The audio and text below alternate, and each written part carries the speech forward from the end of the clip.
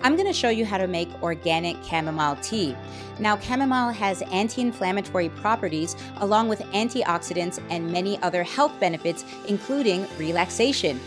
First, add 1 to 3 tablespoons of loose chamomile to a tea infuser. Now, the more you add, the stronger the tea will be. Now, make sure not to waste any of those chamomile flowers. Then, I use filtered water and I add it right into my kettle.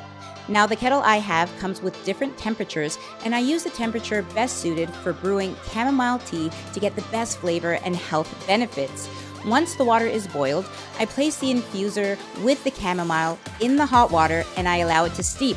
You can allow it to steep for 15 to 20 minutes, but once again, I like to leave it in for an hour to get additional benefits.